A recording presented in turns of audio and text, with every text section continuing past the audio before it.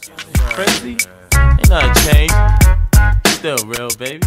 Yo, what's up, guys? We're back in the garage, back with another video, and today we're gonna be installing a 99 2000 spec, I believe it's JDM cluster, and yeah, we're gonna install the cluster, and we're also going to change the illumination of our dash. I ordered a couple of bulbs from Honda, and got the amber bulbs because I believe that the cluster lights up amber. Don't know yet. We're gonna find out. Hopefully it does. If not, we're gonna have to buy bulbs for that too. So let me show you guys what we're working on.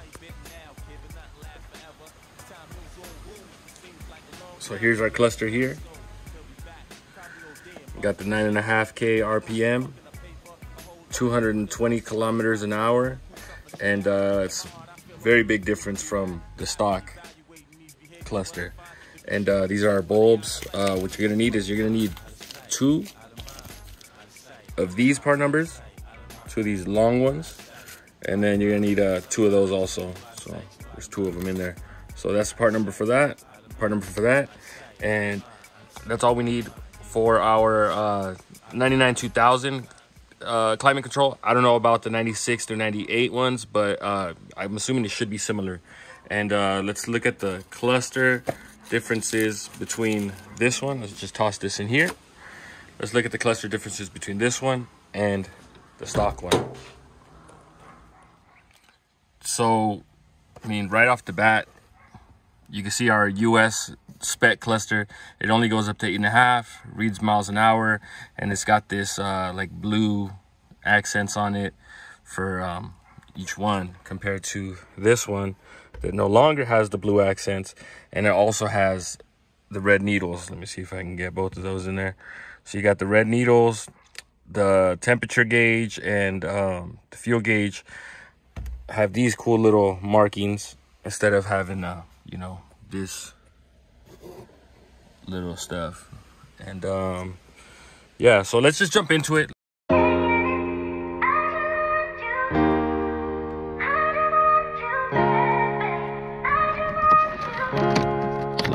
There we go. All right, so once you got those removed, you want to remove those 2 screws. That pops out, and once you pop these out, then these little clips down here hold it in place. It's clipped in on the bottom too, right there. All right, and now we have access to our gauge cluster, and we're gonna have 2 Phillips up top, and then 2 on each side right here, or 1 on each side, I should say.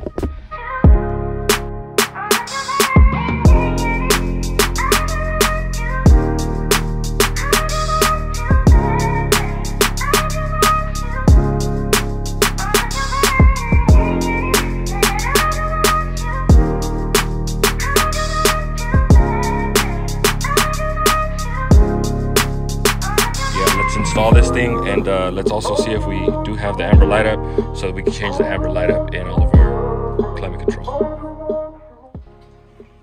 So one of the differences I just noticed on this cluster is that we don't have the cruise control light, which is fine because I removed cruise control from this vehicle anyways, but we don't have the cruise control light here.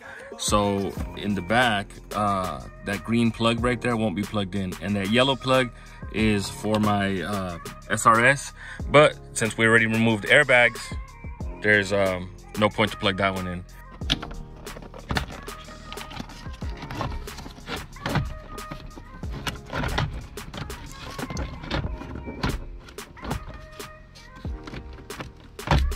We don't have the battery plugged in, so let me go plug the battery in, and then we jump back into this.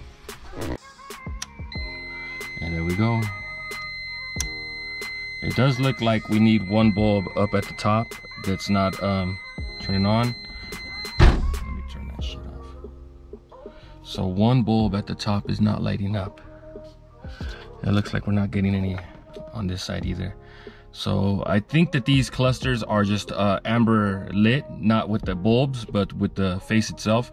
So what we're gonna do is we're gonna use bulbs from the other cluster to make sure that this works. All right. All of the bulbs have been swapped over. Well, not all of them, most of them were swapped over. I just had to remove the blue little condom that's over the light, and there we are. Everything's working. It's a little dim. I would have expected it to be a lot brighter, but eventually I think what I'll do is I'll just buy new bulbs from Honda and yeah, take it from there. So for now, continue with the install. I'm gonna continue putting everything back together, and then we're gonna jump over to the climate control. All right, you guys, so the climate control is out. Pretty much it's 4 bolts on the bottom. I removed the cluster so that I can remove the clip that's right here on the side, so I can kind of press it in and push it out, because you don't want to break these clips. Now what we're gonna do is we're gonna get to these 2, and then the other 2 are gonna be, I think they're along the inside. We're gonna have to remove this whole little assembly right here. So it's gonna be that screw there, 1 back there, and 1 here. We're gonna remove that so that we can get to those lights. So let's jump on this one first.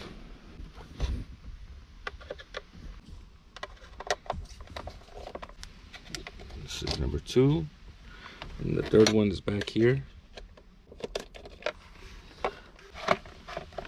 There it is.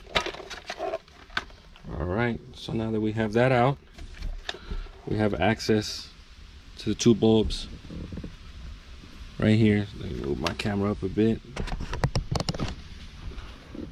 So we got access to 1 and 2. There we go. There's our two little bulbs that we're replacing. And then the other 2 that we're replacing is right here. So we can disconnect this little. All right, so let's remove that. Bring our harness over. Move our harness out the way. And now we have access to these bulbs. Now I'm gonna need a little flathead, which I have here. I don't know why I didn't use it for the last one, but remove these 2.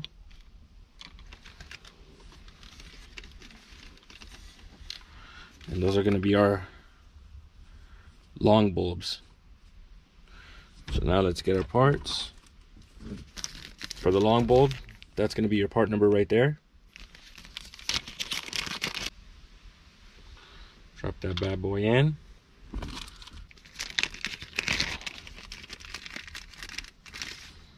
Got our other long bulb, drop it in there. All right, turn off the lights in the garage so we can test everything out. And just move my seat up. Now, let's get everything right. And let's test it out. So, gotta make sure everything works. Okay, so our hazards work. Let's check the lights out now. Got amber lit. Let's close that door so we don't get that ringing sound. That looks beautiful. And look at that. You got amber light up. I don't know why it looks so dim. Maybe it'll brighten up once I turn the car on. But we got amber light up. Looks really good. This looks the best. This shit looks kind of ass. I don't know why if the bulbs are new. But we'll have to figure that out once everything's turned on. For the most part, amber light up. Easy to do, not so hard. Just needed 4 bulbs. Right here for our cluster, it was already amber lit. We just changed a couple of bulbs to make it work. But all in all, our interior looks great. And yeah, next up, hopefully I can get this motor running, get this on the street. Still have a lot of things to do. Actually, let me show you what I got to do. Our B20 is just about ready, buttoned everything up. Nice new little OEM ground cable with some nice new OEM hardware. So this is ready to start. I just need to bleed the system. Next up, what we also have is, since the car's been sitting for a while, we got a lot of spider webs, but we need a front camber kit. And the front camber kit is also back here. So we have a Megan Racing camber kit, And the reason why I went with Megan Racing is because it's the exact same thing as hard racing. Or hard race, I'm sorry. Exact same. Like if you look at them, it's the exact same thing. Exact same thing.